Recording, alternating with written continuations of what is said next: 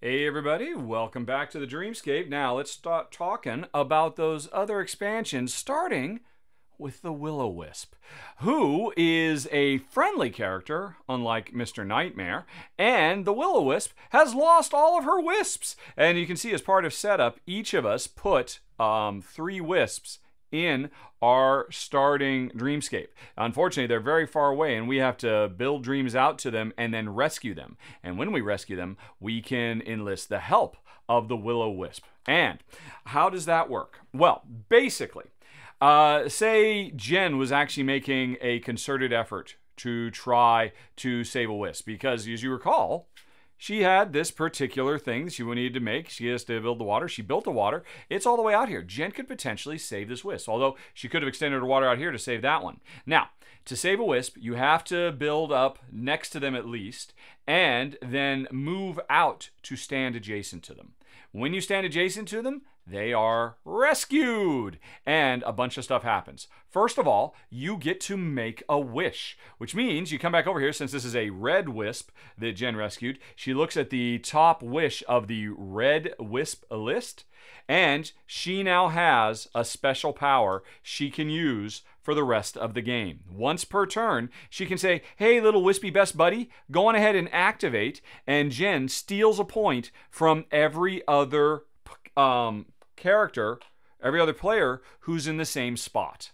And as you might imagine, the red ones, because the red is all about nightmares and stuff, these are all kind of, they're light attacks. You know, transfer of points, or, what was the other one? We didn't pay much attention to these ones. Yeah, well, they're right here, actually. They're all summarized. Steal a shard, right, this is the nasty one. Steal a shard from the hand of a player who's in the same state. So move over there and just take something right out of their hands. Yikes. Or, what was the other? A shard that they have used to activate one of their powers. If they haven't activated their powers yet, use a shard and block their powers so they can't activate themselves. Although, at the very least, they'll end up getting that shard later. So, if Jen had saved this little wisp, she's now got this wish. Although, instead of that, it could have been, say Jen had put a green wisp over there, then she would have rescued this green wisp and gotten this power, which is, once around, move a tree. And that may not sound like much, but in the regular game, you can't move trees. And often, you need multiple trees for the higher level dreams, and it's really painful to, I've got a tree on water, I need a tree on rock. You can move trees now. That's huge. But you know what? The top wish could have been this. If Jen had saved the little guy, then it's just a passive thing. At the end of the game, she will get 1 point for every grassy shard in her dream. So all of these are either special powers you can use once per turn, or they are ways to score points. But that's not all. After Jen has rescued this little wisp, and she's getting the points, or she's getting the extra power, and again, there's a bunch of extra powers in the different colors, and different ways to score points too. Not just, collect all of a certain type of shard. So, from that point on, when your turn is up, before you actually start traveling, spending your action points, for every wisp you have rescued previously, so you can get up to 3 of them, you can actually call upon the favor of the Will-O-Wisp. You basically get Will-O-Wisp points you can spend. So you can spend 1, 2, or 3 if you've saved 1, 2, or 3 of the little babies all over the place. And you can spend these points to move the Will-O-Wisp around from location to location, just like a player can. And interestingly, if the Will-O-Wisp is in the same location as Mr. Nightmare backs off, and suddenly that special action is active again. So you might have wanted to do this. Well, bring the Will-O-Wisp over here, and Mr. Nightmare backs off, and thanks, Will-O-Wisp. But having Will-O-Wisp points to spend not only lets her move around, it also lets you pick shards, not randomly, but literally look in the bag, get whatever you want, and either replace existing things or just put new things into spots. So if you're not liking, you cannot find the chip that you need, and you're so desperate for it, well, the Will-O-Wisp will give you exactly what you want, so you can pick it up. So saving these little wisps, which is hard, because that means you've got to move a lot. And if you're moving a lot to save them, you're probably not moving as much into position to complete your dreams, which is the main way you score points in this game. But on the other hand, the more of them you've rescued, the more passive abilities or scoring opportunities and more control over the will-o-wisp you have over the course of the game, and that could certainly make up for the fact. I mean, you could go heavy into Wisp and forget about dreams. And don't forget, there's always the bonus points to be had for objectives as well. So the will-o-wisp, basically creates a rescue mission. And then once you have rescued these little wisps, the will-o-wisp can really change things up. So that's the first expansion, the will-o-wisp. And now, after that, let's talk about White is Snow, which introduces a whole new set of stuff over here, plus the cutest, most adorable little snowman you're ever likely to see. Look at the little fella. He's definitely going to come in handy because as part of setup, we add these snowboards over here. They're equal to the number of players plus one. So in a two-player game, there'd be 3 of them. And we put additional dreamscapes out that want us to make snowy dreams, like the northern frozen lake or the roof of the dream world. And as you can see, these need a lot of white. Remember how in the main run-through I was saying, normally you would never put white out on the board. It has no function. You just keep them in your hand so you can spend them to move yourself around. Now, you definitely want to put white out on the board because it's considered to be snow, because it's a winter wonderland. And these 3 dreams that are on display, they are public. Anybody could go for them. If multiple players are racing for the same one, well, that's a problem. So you really have to pay attention to see if you're trying to do this, if somebody is going to beat you to it because they've got the same stuff and they just need one little quick visit to the Clockwork Golem to arrange everything and then take this for themselves. If you do complete one of these, which, the top of the world requires this incredibly tall mountain with snow around it, and then a road leading up to it, well, hey, not only did you get 10 points, but you flip this over. And this is a new type of card, like your regular dreams, that will let you spend shards and put them on here. But these shards work radically differently. And it comes back to the fact that these white tokens are now considered snow. In fact, snow is so important with this expansion that 5 more white discs are added to the draw pile. So you're seeing these white discs a lot more often. And you could just use them for movement. Or heck, movement of animals if you're combining this with the animal faction, or just use them as movement so you can get to the wisps after. But if you're using these as snow, that means you can be putting them out onto the board, like I've already done in the main run-through. And now here's the interesting thing. If at any time there is something on top of the snow, because remember, when you're crafting stuff, you can put the discs on top of other discs. And which one is it? The Tower of Wandering lets you recover stuff back to your hands. The Clockwork Golem lets you move things around. Like, you could say, hey, I'm going to move this rock on here, but then I'm going to move it over here to this other rock to make a mountain, let's say. Every time you remove something, whether it's another shard or a tree, if you've got the tree moving ability, or yourself or whatever, or an animal, every time something leaves, you have the option of melting that snow. And if you do, you either take that snow and put it in one of these 3 spots and get a little bonus action, like drawing another shard, getting a move. Or if somebody had already claimed this, then if I melt snow and put it here, hey, I get a free move, plus I get to recover 2 things. So you get bonuses. Melting snow out of your thing by taking stuff off it gives you bonuses. Now, if you have previously completed one of these, the melting snow goes here, and then if you melt snow again, another one goes here. And anytime you want, you can spend these to get these actions, like get a 5th action in a round. That is huge. Or terraform, or, you can either melt snow to put them over here, or melt them onto your own private little snow fields. So that's all very cool. And that's a lot of really interesting stuff. Really changes the game up. Again, you could just focus on your own dreams. You could try to chase after these dreams, which means you really want to start manipulating snow. But you're asking, what about the snowman? I want to know about the snowman. Well, we need more snow to handle all this stuff. That's where Frosty comes in. What happens is, during play, if at any point you happen to get a white shard or now a snow shard and put them in your hand, either because you picked them off the main board or because you were drawing from the bag and you found one. And remember, there's more likelihood to find them in the bag because we've added a bunch more. Whenever you get a snow shard and put it in your hands, Frosty, that's not his name, I don't know what his name is, but anyway, the snowman is his name, takes notice. And if he was on somebody else's board, he comes over to visit you.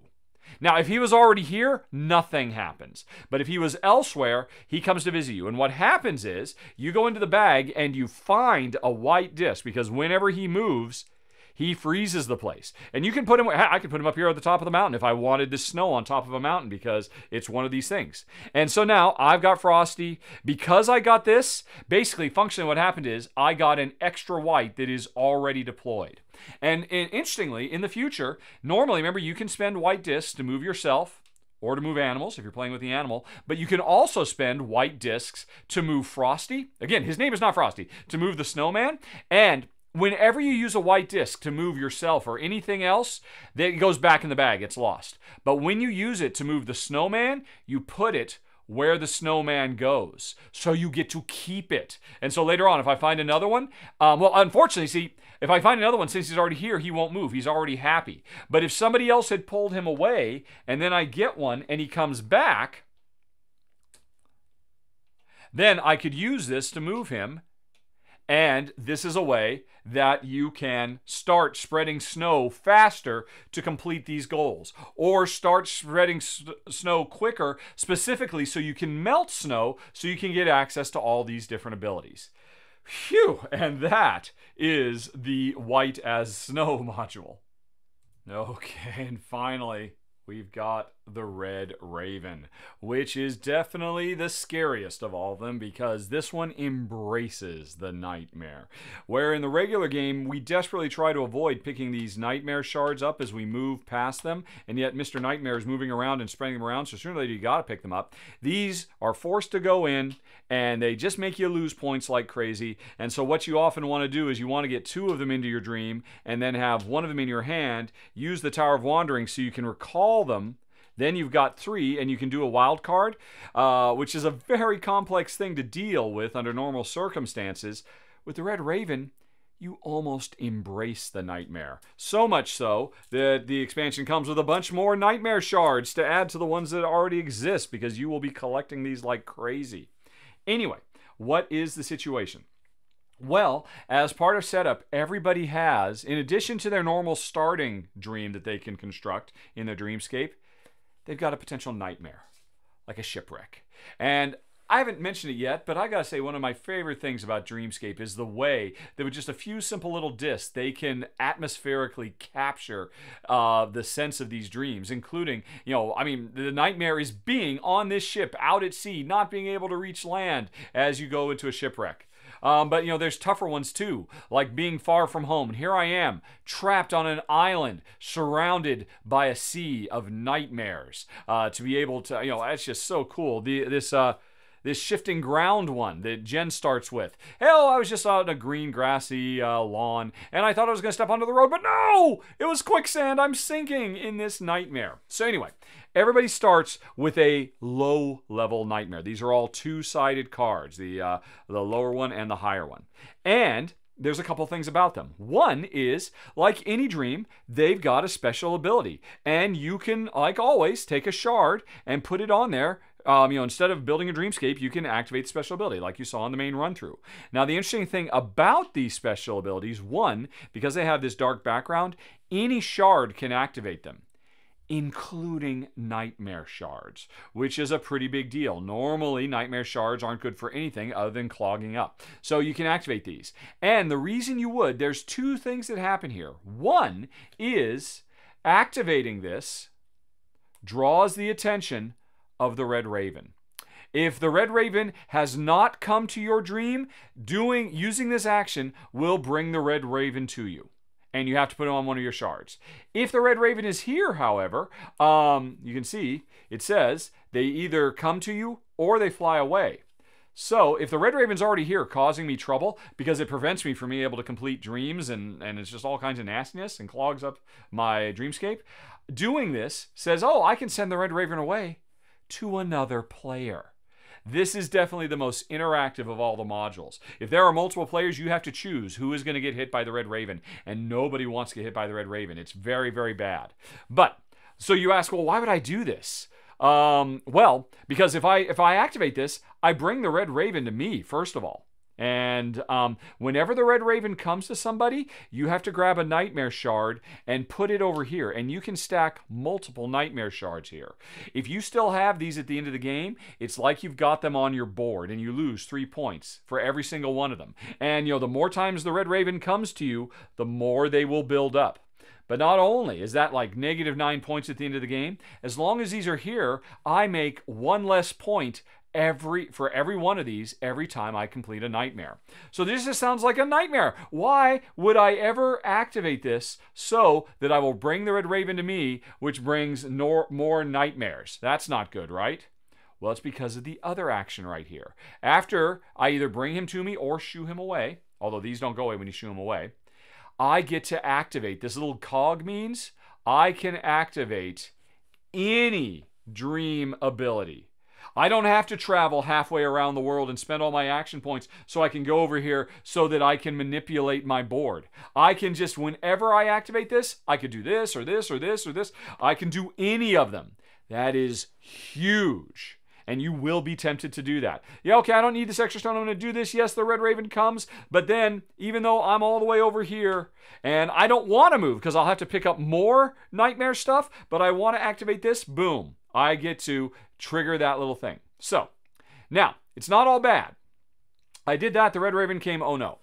I can also use shards to do this, and all that does is send the red raven away. I can send him off, and he'll pester somebody else.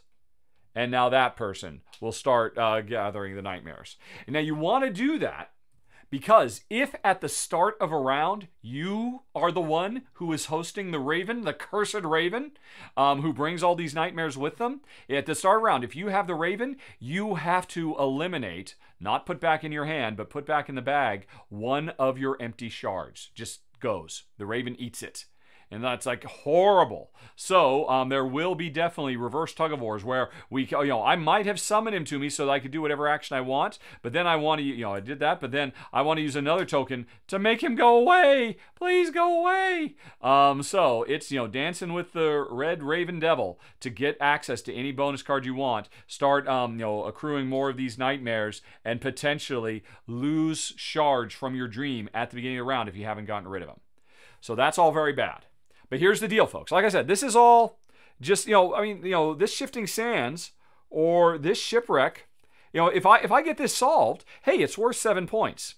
And once you do that, you have a choice. You flip it over and you look to see, well, I started out at a shipwreck. Now, do I want to face the other nightmare, Far From Home, which is a tougher one to do? Will be worth more points. I can say, you know what? No. I've already faced my fears. I'm just going to let my other fears, I think the rules, everything in the rules is very thematic. The rules say that I'll let my fears linger in the background. That means you can jettison this card.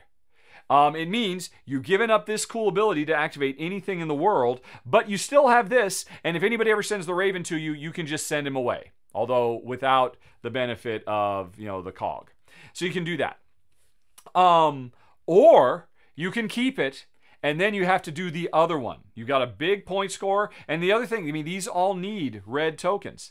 And while you're working on it, it's still the same thing. You've got access to the superpower of being able to activate anything on the board. Now, either way, when you just do the first stage or the second stage and you score it once or you score it twice, a very important thing happens.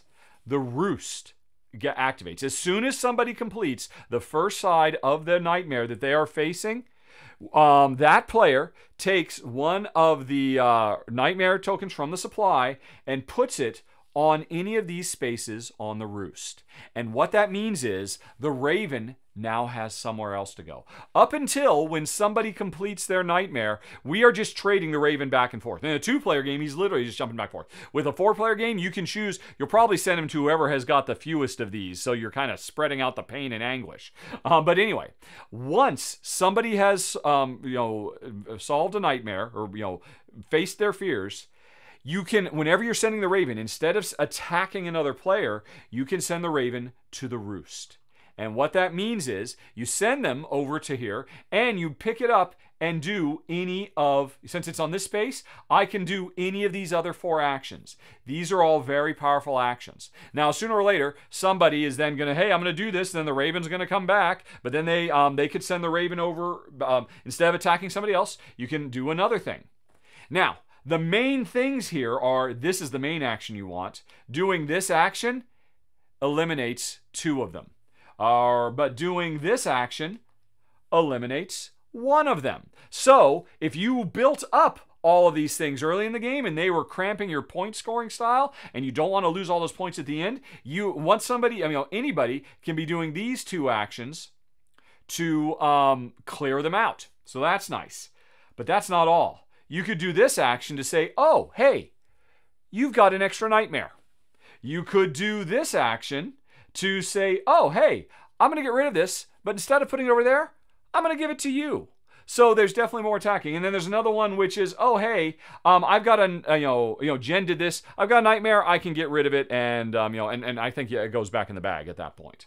So, and the interesting thing is, once one person has done it, there's 1 of these. Once another player faces their nightmare, there are 2 of them, which means now, whenever somebody sends the Raven to the roost, you only have 3 actions available to you. So the more people activate the roost, the more tight the roost gets, because there's all these different things that you have to move around, and there are fewer options. So early in the game when you're playing with the Raven, you're probably using this, because I cannot stress enough how insanely powerful it is to use any action without having to spend any of these 6 powers without having to spend your precious 4 turns. So you will be doing it. You will be accruing these things, knowing that sooner or later, when you face the shifting sands, and now, from now on, I could start getting rid of these things over the course of the game. Or I could start giving them to my opponent, because they've still got to deal with them. Oh, another interesting thing as well. So, if you just did the first stage, or let's look at this one a little bit closer. If you chose, I did Far From Home, or I did Shipwreck, and I tossed it. That means you stay in Torment. This is the Torment side, which means you're still collecting them if the Raven comes and visits you, and you've still got this ability just to send the Raven away. But you can't get the extra thing. Now, instead, if you don't run away from your fears, you face the second one, and you finish this one as well, then not only do you score the 10 points, but you are no longer in Torment. You are now serene. All the nightmares they visited, they're still here, but now you've permanently got this bonus of being able to do anything you want and only sending the Raven away. He doesn't come to you anymore. So if you can complete this second one, you get so souped up because you can do anything you want on the main board without suffering the penalties. Now, you still got to get rid of these things before the game is over, and which is why you keep trying to send him to the roost so you can clear them away over the course of the game. But yeah, achieving serenity by doing both sides of your dream, that is ginormous. Oh, and there's one other thing I forgot to mention that's true for both sides of these. This action, which is just sending the Raven away if he's jumping you when you're in Torment, or these actions, which sends the Raven away and gives you a bonus, or sends the Raven away if he comes back. Obviously, you want to do this one instead of this one, but hey, maybe he comes back and you keep wanting to send him away. Because remember, that means you can send him back to the roost and get more bonuses over there. Anytime a token is used to activate any of these, you'll notice how they do not have the normal golden circle like a regular. If I put this here, hey, I get to draw a token, and at the end of the round, remember, this will come back to my hand because these are kind of temporary storage areas. The ring means you'll get it back at the end of the round. These don't have the ring, which means if I chose to do this, I don't get that shard back. The shard goes back in the bag. And the interesting thing is, I can activate these with the red. So this becomes a way, if I end up traveling around the board and having to pick up nightmare shards that go in my hand, instead of putting them out into my dream, which I don't want to do, but sometimes I have to do, although now maybe I do want to do them to complete these nightmares, now I can use these shards that I've collected traveling around the world to activate these, and they'll go away so I don't have to put them in my dream. And phew, that, folks, is the Red Raven, which is by far the most complex and also the most in-your-face attacky one of all of the 4 Dreamscape mini expansion modules. And that's it, folks. You've heard the whole story. Now, if you want to hear what Jen and I thought of them, you can hit that eye in the top right corner of the screen or follow the show notes to go to final thoughts in 5, 4, 3, 2, 1.